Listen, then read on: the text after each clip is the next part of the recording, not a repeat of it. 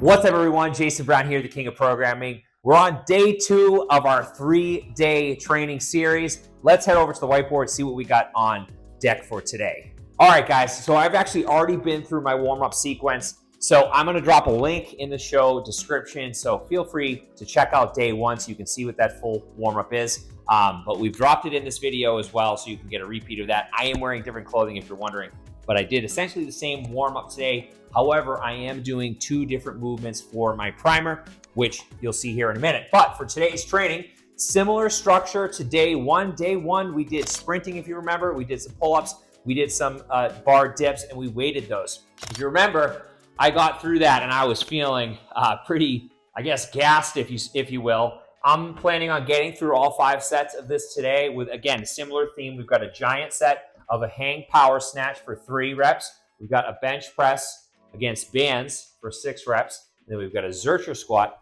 against bands for 9 reps. We're gonna go through that for 5 sets, resting 60 seconds between exercise and building in weight, the goal of getting to relatively heavy load where we have about 1 to 2 reps in the tank for that final set of the day. And then we'll culminate the day with some accessory work with our back raises and abdominal work using the physio ball, doing some stir the pot. So let's get right into our primer. Let's start getting through this today. And if you have questions, feel free, drop those in the comments. I'm here to support you guys. I would love to see you guys give this style of training a try, especially if you have a home gym. Really good fit for people with a home gym.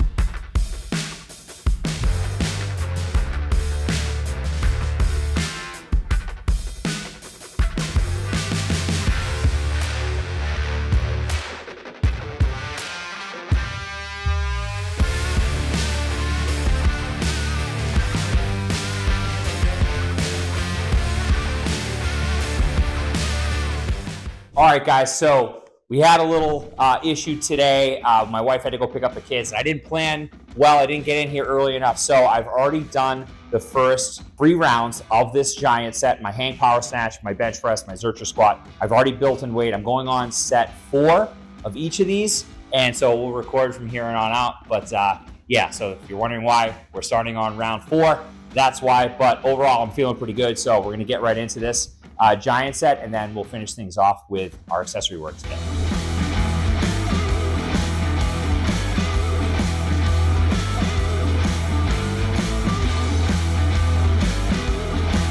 So funny enough, guys, I actually don't Olympic lift that often.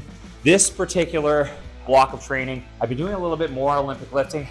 I go through phases where I want to do certain things a little bit more, and sprinting being one of them, Olympic lifts being one of them, but definitely not the full variation. As you see, I'm not doing a full snatch, and I probably won't ever do a full snatch. But needless to say, my training for the most part with full body style training, Olympic lifting is one of those things that I do maybe a few times a year, but it's definitely not something that's a staple. So a lot of you probably here, some of you have been following me for a long time, probably know I'm not someone that preaches the Olympic lifts. So just kind of, you guys caught me at a point in time where I'm doing a little bit more Olympic lifting. But with what I'm doing, this fits in actually very well. And even being in a deficit with my diet, with my calories, it tends to be a little bit easier to work with because I'm only doing lower rep sets. So anyways, just something to take into consideration with your own personal programming. If you're like me and love optimizing your health and performance, love cookies and tacos, subscribe to my once weekly newsletter, EWOD. There's zero pressure, zero spamming to join, and a lot of value to gain. And as a special thank you, I'll send you a discount code to any of my training subscriptions. The link is in the description. See you on the inside.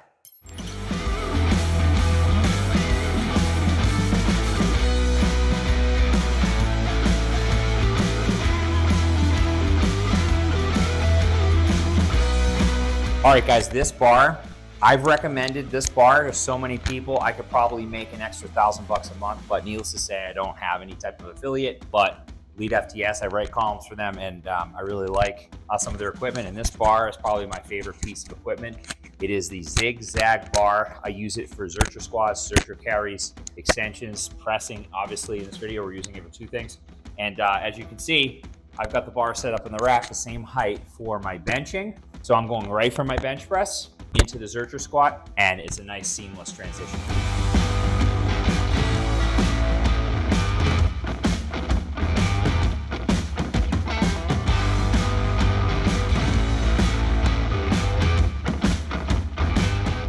All right, guys, round 5, hang power snatch. I've only gone up another 5 pounds. Bench press, I'm actually gonna stay at the same weight. As you saw, that last set of 6, I couldn't have got another rep with that. So I'm gonna stay with that, and I'm shooting for 6, but it might be more like 5 reps. And then my Zercher squat, I'm gonna go up in weight, probably another 20 pounds with that. Felt relatively easy, but to be honest, the Zercher squat the last 3 weeks in this 4-week block has been kind of like hit or miss for me. I've gone heavy some weeks, not heavy the other weeks. I definitely think the positioning with it, I can still work on to get a little bit better at. So I'm not super concerned if that's not like 1 to 2 reps in the tank.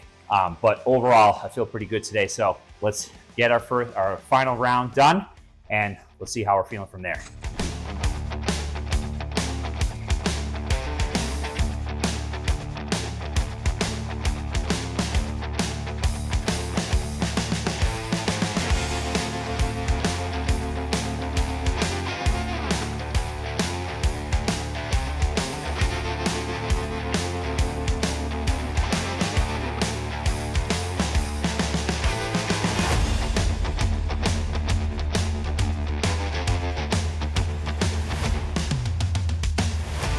All right, I think by now, many of you might be thinking, is this enough to make gains as far as hypertrophy are concerned? The short answer is yes, but there's obviously a lot of key factors that are dependent on you. So I tend to find people with high levels of experience, people that have higher training ages, do really well with this training because they're able to push hard. They have more developed nervous system. They're able to recruit high threshold motor units with their big lifts. And for someone that might be a beginner, might not be best fit, but I would even say for beginners, they get more exposure to the foundational movement pattern. So it's beneficial to them. People that fall in the middle, you know, I think there's a lot of people, maybe some of you that are watching aren't ready for this style of training. But I will tell you, as someone in their 40s, that I have trained a lot of different styles. I used a conjugate system for 2 decades plus, and got great gains from that across the board, hypertrophy, strength, power. But in my 40s, now that I'm a little bit older and I've accumulated some mileage, this style of training I get better results from in terms of hypertrophy. Am I stronger? Probably not. My bench is probably about 50 pounds off my personal best, which a long time ago now, but in my 20s, I was benching in the high 3s. Now I'm benching in the low 3s. I still can do 315 the last time I checked. So with that said, this is a great way to train to keep those bumps and bruises at bay. I feel good all the time. I feel a little more mobile, more limber, and it's very efficient. So the short answer is yes, you can, but of course it's dependent on you. And I think that if you're in your 20s, 30s, maybe this type of training isn't the right fit for you yet, but get back to me when you're in your 40s and things will likely change. All right, so we finished up our 5-round giant set. Now we're gonna finish off with some posterior chain work on my 45-degree back raise. This is from Rogue Fitness, in case you're wondering. I get a lot of questions about that too. I am using band resistance. I'm gonna do these for relatively high reps, about 20 to 25 reps. The glutes respond very favorably to high repetitions, being predominantly slow twitch muscle fiber. So I tend to hit these for higher repetitions. And then for some abdominal work, some anti-extension abdominal work, I'm gonna hit a feet elevated stir the pot, which you'll see both of those exercises. I'm gonna go through this for 3 rounds, resting about a minute between rounds. And that's gonna be it for today. We'll finish with a quick cool down and we're on our way, and we had a great training session. So I hope you guys are enjoying this series thus far. We've got one more day left. And of course, you know, we've got a lot of awesome content to put out for you guys. So make sure you like, comment, and subscribe.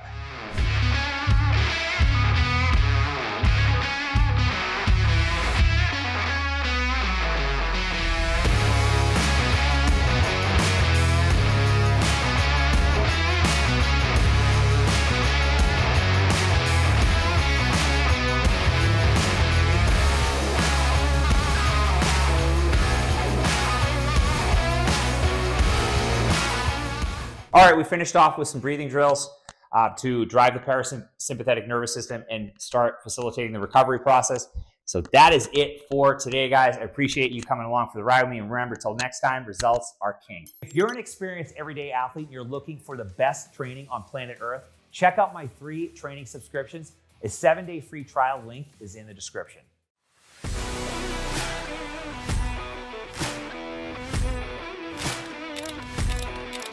Best program available on the internet today. I think it's very difficult to find a trainer like Jason that... Since joining Everyday Heroes, I feel like I've stopped working out and actually started training.